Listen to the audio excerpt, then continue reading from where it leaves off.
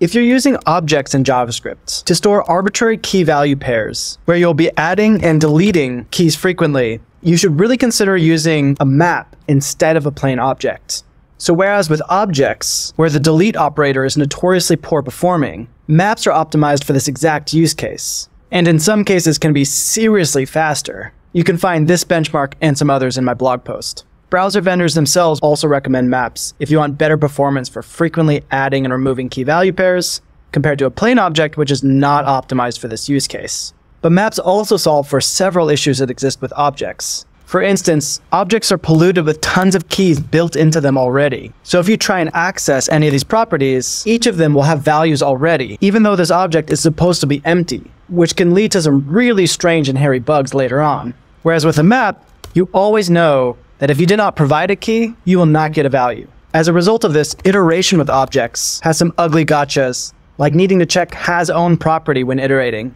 But even that has gotchas, as it can be overwritten accidentally. So really you should do this ugly thing, which is safer, or use object.keys to similarly avoid those gotchas. But maps don't have any of those gotchas. You can simply iterate through a map, getting its key and value pairs, and it always works as you'd expect. What's even cooler is maps will preserve the order of keys. And because they are iterable, you can use destructuring to grab the first key and value pair out of a map, or at any other index you like. Now you might say, oh, well, objects have some advantages, like they're very easy to copy, for instance using an object spread or assign. But maps are equally easy to copy. Because they're iterable, just make a new map with the old map as the first argument. You can also deep clone maps using structured clone, just like you can with objects as well.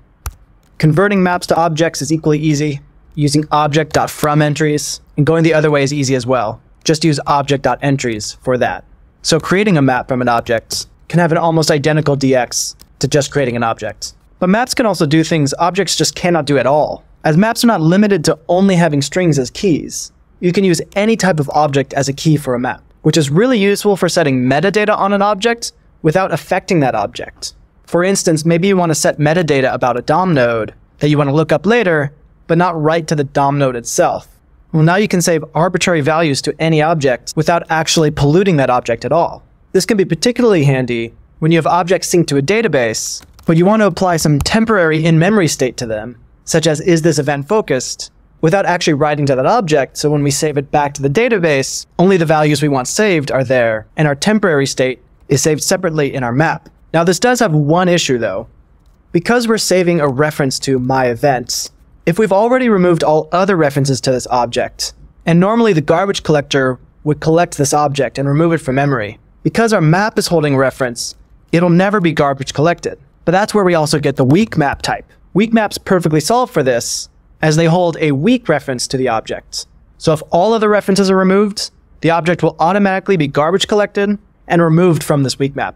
And if we're talking about maps, we should also mention their cousin, sets, which give us a better performing way to create unique lists of elements, where we can add, remove, and look up if a set contains an item, which can have considerably better performance compared to doing those same operations on an array. You can find this benchmark in the blog post as well. Now, you might say there's one last advantage that plain objects and arrays have over maps and sets, and that's that object and arrays can simply be JSON stringified and parsed to serialize and deserialize. This can in fact be extremely handy compared to a map that doesn't have built-in JSON stringify support. But have you ever noticed that when you want to pretty print JSON, you always have to put a null here? Do you know what that argument actually can do? As it turns out, something really helpful for us.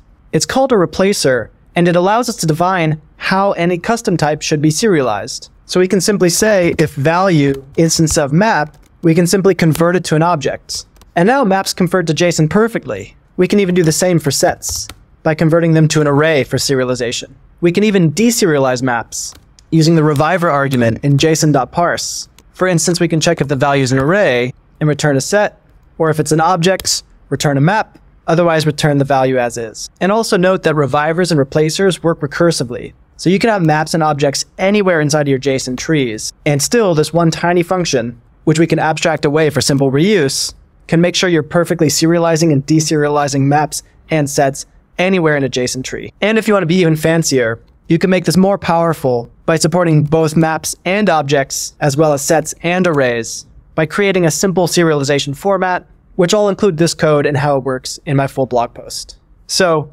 When should you use an object versus a map and a set versus an array? For structured objects that have a well-defined set of keys, such as every event should have a title and a date, you generally want an object.